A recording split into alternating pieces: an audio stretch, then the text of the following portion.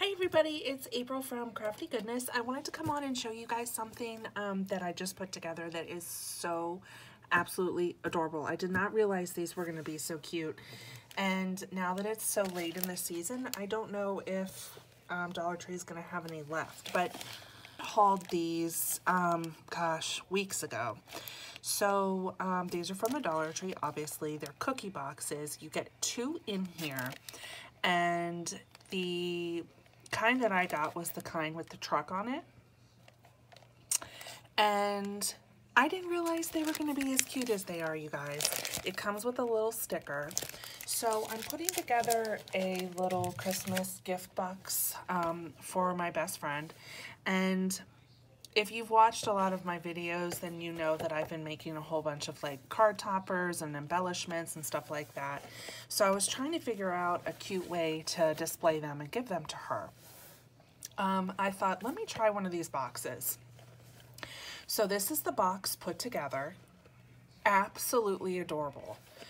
Absolutely adorable. I mean, it's made well. It's so cute. I mean, look at the little details. There's a little cardinal there with his little top hat. There's a Christmas tree, the red truck with presents and a tree in the back. There's a snowman. I love the blue snowy sky. And then there's a nice open window right here to see on the inside. The sides are all this green, blue, and white striped on red. So I think that's cute.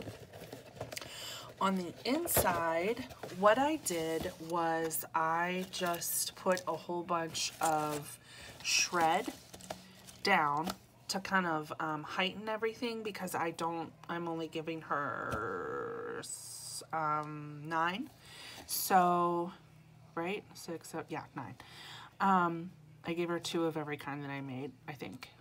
Anyway, so, and I kind of just set them on top, and when you close it up, does it or does it not look like there's like little cookies in there?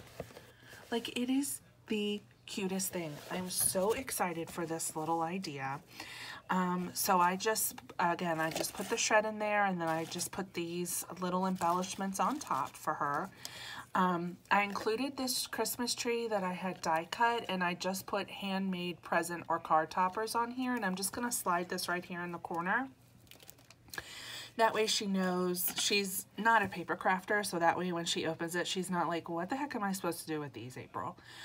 So I just gave her a little idea of what she can use them for. Obviously, she can use them for whatever she wants, but, and she's probably watching this video, but by this time I've already given it to her.